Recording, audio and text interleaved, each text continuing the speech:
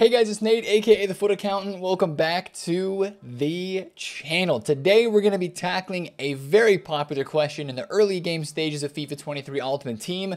How do I make coins at the start of FIFA 23? Today I'm going to present to you 4 different trading methods that you can use on any budget and honestly at any time. Whether you're starting the game on the web app or in the middle of the year, these trading methods are effective year round, and we're going to take a look at some of these to get your club off of the ground from 0 to 10,000 coins, and then you can even use these trading methods upwards of 50 or 60 and 100,000 coins, but specifically these are great in the early stages when you are on those lower coin budget amounts. So we're going to take a look at the web app today. We're going to be on FIFA 22, looking at some of these trading methods, looking forward into FIFA 23, and how we can utilize these to make coins very often early on in the game. So if you're excited for today's video, hit the thumbs up and subscribe if you're new. Of course, as the time we're recording this, the web app for FIFA 22 has been taken down, and the web app for FIFA 23 is coming very soon. Just a few short days away, we will be on the FIFA 23 web app, and that's where a lot of our grinds will be starting. We're very excited for that. Now let's get into these 4 trading methods without further ado, because there's a lot to cover here and a lot to talk about. Think about it, right? Let's say, just imagine right now that you're loading into the web app for the first time and you open your welcome backpacks. You maybe get 10,000 coins, or let's say you don't have many welcome backpacks. What are you doing on the market? We're going to start from the bottom of the barrel, the lowest of low budgets right here with this #1 trading method, bronze and silver cards. And honestly, if you like trading with these cards, you can trade with these cards all year long. People do it. It's called bronze pack method, right? That might even be viable in the early stages on the web app. But here's the first thing I have to say to you. Think about during this web app period specifically, where is all of the demand? It's simply in SBCs. We talked about that in yesterday's video. So what you're going to want to do is trade with those cards that people are going to be buying. This thing that I like to do here is just normal bronze and silver trading. Flipping basically is all that it is. What I'm going to do is set up this filter, quality bronze or silver. You can do either or. Max price 300, minimum buy now 500. What this is going to do is it's going to show me cards that maybe sell for 500 coins plus that have an open bid. And what I'm going to take a look for and try to find are, boom, cards like this that have a 150 coin bid on them. I'm going to compare price. Okay, that card has no other items on the market. But what I'm going to look for are popular leagues, popular nations. Like this Cho striker card is about to expire for 150 on bid. And it has no other cards listed like under on compared price, like under 2,000 coins. So I might be able to bid on this card for like 150 coins, and I might be able to, oh, see, look at that. Somebody else was thinking the same as me. So I bid 200. I might be able to sell this card at like 1,000 coins. Or this English left back Thompson, right? Nothing under 1.7K. I might be able to bid on that card and sell it for 1,000 coins. The quick flips on cards like these are really easy and really key. Now, one thing I will tell you is when these cards are expiring, like you just saw, I missed out on that one card, make sure you add them to your transfer targets because they will go away, right? So if it's a card that you think, okay, that looks like a good item or it already has a bid on it, add it to your transfer targets and then compare price because, of course, since we're in the last 30 seconds here for a lot of these cards on their listing, they will expire. Now, general cards to look at if you're trading with these bronzes and silvers. It's a really grindy method. You don't need many coins to do it, and the turnover should be pretty quick. You should be listing cards a decent amount under their next lowest buy it now, and you have to make sure that some profit margin is there. Like this Dwyer card, you know, I would maybe bid on this at 150 and try to sell it at 400 since that other one there was at 600. Again, undercut for the quick sale. It's all about quick sales, in and out with these cards. And one thing I would tell you to look for too is look for the popular leagues and nations because those cards always sell more. And if you think about it, in the early stages of the game, people are going to be buying these bronze and silver cards based off of their nation or league with how they link to the starter nation maybe that they chose. So make sure you're looking through your starter nations because that'll be a really easy way to find some cards that will sell more often than others. Because of course, at the beginning of the game, when you do your starter nation, you pick between a top 9 nation and you have a little bit of cards sent to your club from a certain nation. You don't have many players from those off leagues. So it's top 9 leagues only basically, or top 9 nations only. That's a great way. That's tip #1. Again, Very simple tip there, very grindy, but that's how the web app is going to be, especially this year with the 6 days of only web app before we get on the game.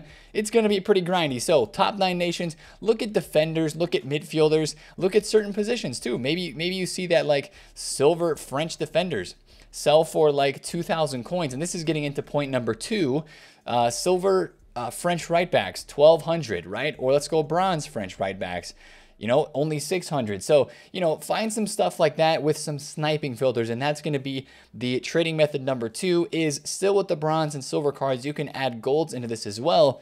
Sniping filters are a great low budget coin making method. And again, where's our demand coming from here for these? It is absolutely coming from the fact that people need to get SBCs done. What is the cheapest French right back that is gold on the market right now? It looks like it's about 2,000 coins. Now, here's something I want to show you. It's like something that's very common in the early stages of the game to be trading and bidding on these sniping filters and these filters where cards sell for an increased amount of value. And, you know, there'll be a lot of people on Twitter that will be tweeting out stuff. Here's an example of a tweet from a couple years ago from one of the guys that I used to follow and one of my good buddies that posted a lot of sniping filters back then. You'll see there's going to be tons of different sniping filters. Now, these don't work and they might not work in FIFA 23, just examples of stuff that worked early on. I want to show you guys how you can find your own sniping filters on Futbin when there are cards on the game. Of course, right now I'm going to be looking at FIFA 22 cards because FIFA 23 is not out yet. But what I'm going to do here is I'm going to sort by gold. I'm going to sort by gold. Let's go with all gold rares. And what we're going to do is we're going to go by price. Minimum price 1.5 or 1,500, I guess we have to say.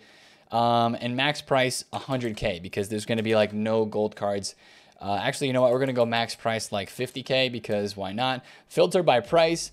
And then we're going to click on the price button here. And so that we sort it from lowest to highest instead of seeing the most expensive cards first. And I'm going to see right here a bunch of these cards, rares and non-rare golds that sell for 1.5K and above. And simply what I'm going to try to find here are cards that I see that are from a certain league, nation, and position that will sell for 1.5K and above, which means, of course, that's double what their discard price is. And a lot of these cards are going to get listed up on the market at minimum bid. So, you know, Harry Winks shows for selling at 1.5K.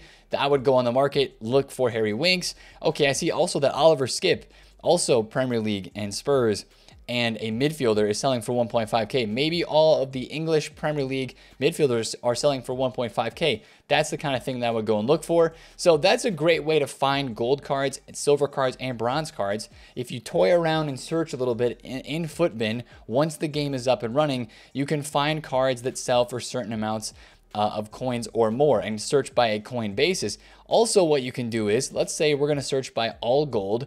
Let's search by position. Let's go right back or right wing back from a popular nation of, let's go Germany. How about Germany right backs? Oh, look at this. All German right backs. There's only 3 of them. Da Costa, actually only 2. Da Costa and Henrichs are the only gold German right backs that are in the game. 1.8K, 1.9K. So boom, that would be a bit of a sniping filter. Although there's not going to be many cards that pop up. Again, only 2 in packs. One of these would be a transfer card. You know, that's the kind of thing that you can look for. Let's switch up a nation here. Let's go France right backs. What do we have? We have plenty of them. And look, the cheapest one, 1.4K. So that will be a really good sniping filter. Again, as we were just looking it up, we did notice that French right backs were about 1.4 to 1.6K. So what I would try to do is sit here and try to snipe one of these. If I know I can sell it at 1.4 during the web app period, or whether you're on the console by this time, searching and trying to snipe these under 1,000 coins. Oh, look at that, 550. Oh, and there's people sniping on FIFA 22. Literally 4 days until the web app comes out. Fair play, fair play. I don't hate the grind. Somebody's getting ready for FIFA 23 right now as we speak, but that's pretty crazy. That's probably one of the most popular trading methods in the early game is the sniping filters. And then again, you would just, like that guy, snipe that 550. What was that guy's name? Rosier.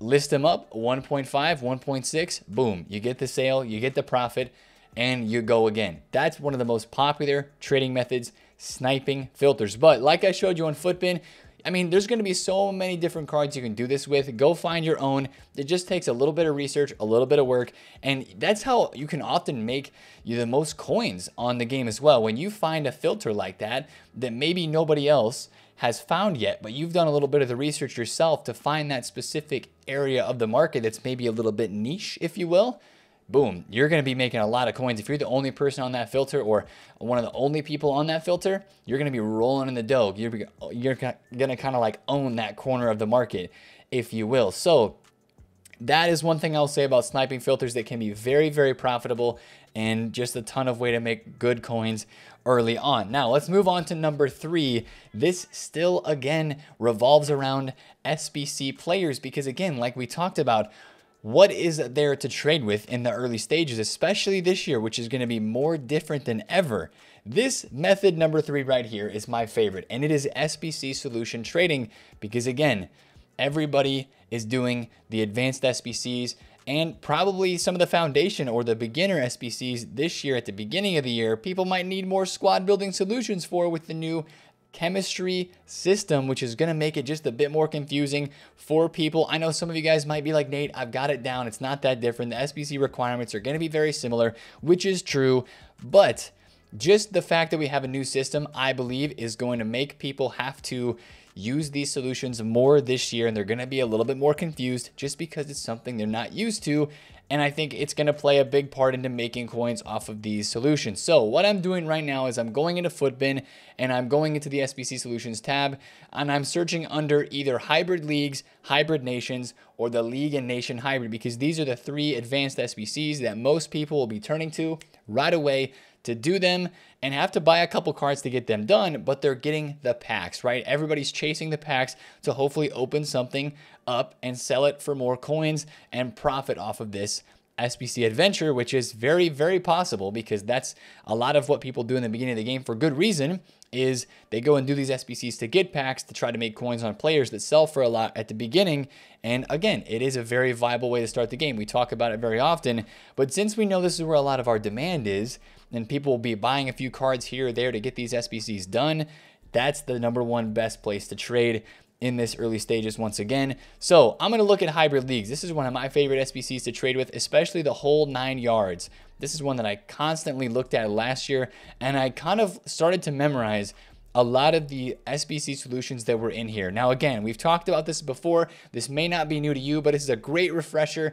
Learning how to trade with this stuff. It's a little bit more complex, but it's great. Now, you see here at the top that I see 2 squads with Lucas Hernandez as the face player. This to me tells me there's going to be some French links in here. Absolutely, because this whole 9-yard squad, you need 9 different leagues, but you need basically everybody needs to be from the same nation to get this SBC done, right? That's why it's called hybrid leagues, the SBC group, because you need a lot of people from the same nation. So I know for a fact that those are going to be 2 France nations. Now I see Ocampos, he's Argentinian, and then I see a bunch of Daily Blind and Tagliafico. Those guys are Dutch, right? So what's going to happen is right now as I look at these cards that are on the cheapest squad, right? I clicked on the top squad. It says it's 20,000 coins. I bet if I went on the market, these guys would not be the most accurate prices. 1.6K for Boscagli, and this Bobbin card is 1.4K. During the height demand periods during the web app, during the early stages, these prices will fluctuate a ton, and Footbin will be behind on updating the prices. So an SBC will show that it's the cheapest, but some of these cards might be going up in price as people are reading the solution, going onto the game, buying the cards to do the SBC, and submitting it from there. So what you really actually want to do is like scroll all the way down to the bottom where it says this solution is like 5,000 coins more. Okay, that's what I'm talking about. I'm going to click into this solution and look for some of these cards that are maybe down a little bit, or maybe their prices were high because they were at the top of that list before and then they got bought up, and now their prices are going to come back down as people list and nobody is buying these specific players to get that SBC done. What I'm going to do is wait for this price to fall back down enough and start buying. Because if I know that, like, okay, this Otamendi card, which is, Otamendi is usually a really great card to trade with in the early stages.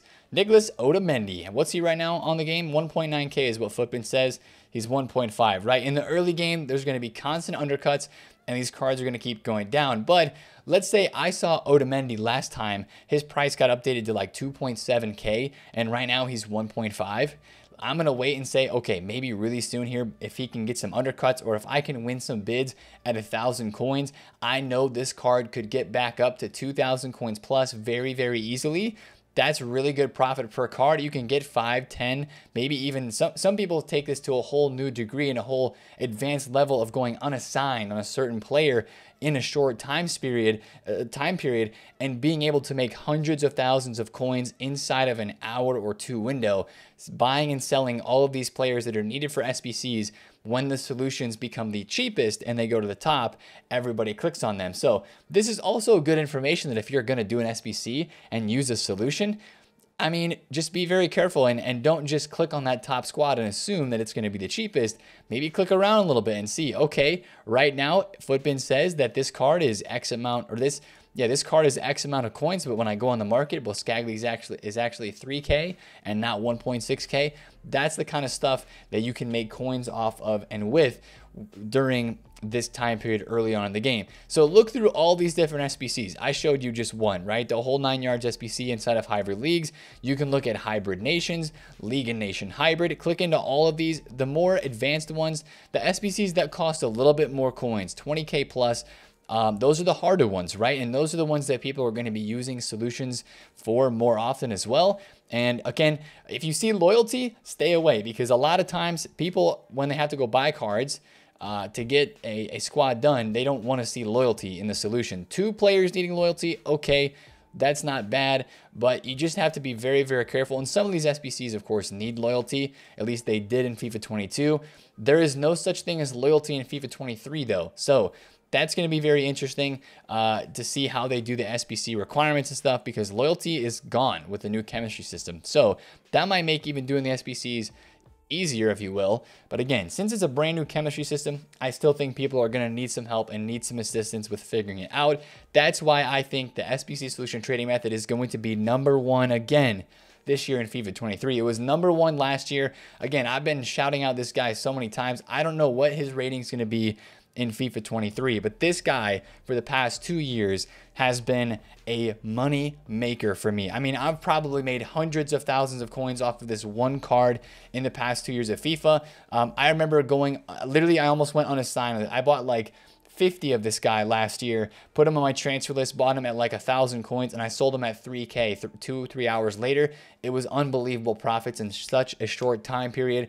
And when you have 20, 30, 40, 50 cards plus, you make a lot of money in the early game. Even though these guys are on such a low budget, if you time those crazy fluctuations right, it can be the best and most profitable early game trading method in this game. So that's why I want to spend a lot of time talking about it. I know, again, we talk about it like every year at the beginning of the game, and I only trade with these cards like that at the beginning of the game, but it's so profitable and so good. Make sure you start learning through that and get that down, because it is an amazing coin making method. Now, #4 and the final trading method that I have to speak with you today about is the position change trading method, and it's changing big time in FIFA 23. This is going to be one of the biggest changes overall with the new chemistry system, of course, the new position change system. Before, when we looked at position change trading, we looked at cards like, I don't know, let's say like a Musa Sissoko. Like Musa Sissoko was a card that I would position change trade a lot with. His base gold card is a CDM. You could position change this guy to a center attacking mid, and he might sell for 2,000 coins more, because of course people were too lazy to go buy the position change cards and apply it to the card, especially if those position change items are a bit more expensive in older FIFAs like FIFA 22. You know, that was how you position change trade with these cards. Popular cards that needed to be moved based on what formation people were using. Now, the thought process is the same in FIFA 23, but you really have less ability to trade with a ton of players when it comes to position change trading. We don't know right now in the early stages the different alternate positions that certain players are going to have. You can see on Footbin, it shows Heung-min Son as left wing, left mid. It shows Sadio Mane as left mid, center forward, and left wing. What we really have to be waiting for this year in FIFA 23 is we have to wait and see what some of these players actually get on their card for their secondary or alternate positions, if you will. And where you're going to see these in FIFA 23 is if you right click down on a card, you go into player details, see how it says preferred position. There will be another column in there that says alternate or secondary positions, and it'll list the other ones. And there's only one position modifier card in the game. It's just called position modifier card, and you will apply that to an item and you get to choose what of those alternate positions you want it to be for the card. So instead of just trading with a bunch of different cards this year with position changes on them, what it's actually going to end up being is we're going to have to find a select group of cards that have alternate positions that are very valuable for squad building in terms of people putting it in their main teams or into SBCs, and then pick out those players and find which positions they sell for when they're changed to those certain positions, and then go from there. If that kind of makes sense. We're going to have to do a deep dive on this later, of course, when the database and when the full game comes out, because we're going to have to do a lot of searching to find what players have what position changes on them, which will make them in turn more valuable or less valuable to trade with if they don't have many secondary positions for doing SBCs in this year's FIFA. But that's going to be a huge part of trading on the market this year too, especially with fodder, is the position changed cards in the new manner that is. So I know that might be a bit confusing, but we're going to cover that in depth in a video, of course, after the game comes out or after the web app comes out. We'll definitely be talking about that, because I imagine that's a way that I'm going to make a lot of coins in the early game as well. So we talked through 4 different trading methods today. I hope it was very helpful, because again, the number one thing you have to think about in the early stages of any FIFA, whether it's, whether you're on the web app and it's really grindy, or whether you're even in the game just starting your account fresh, it's a grind, right? That's the best word to kind of summarize what is going to be going on. Is it's going to be a grind. Trading with those low budget method, kind of stuff, the bronze, the silvers, the gold commons and rares, until you build that coin balance up to really above 100, 200,000 coins. These are the best trading methods to be doing and to be using to get that coin balance up ASAP. And then you can go ahead, buy your team, or invest in bigger cards for bigger rises, and just have more fun in the game in general when you have more coins. So hopefully today's video was very helpful for you, because I know that I will be using all of these methods and more at the beginning of FIFA 23. So if you want to stay locked in and ready for all the market analysis and trading methods going forward at the start of the game, make sure to hit the subscribe button so you're around for a new video. Hit the notification bell so you don't miss it. If you enjoyed today's video, smash the thumbs up, and of course comment down below if you have any questions about these trading methods that we talked about today. If you want any more info, I'll be responding to a few of the comments down below as well. But if you're excited for FIFA 23, again, hit that like button, and I will see you in a video very soon. It's been TheFutAccountant. Catch you guys later. Peace out.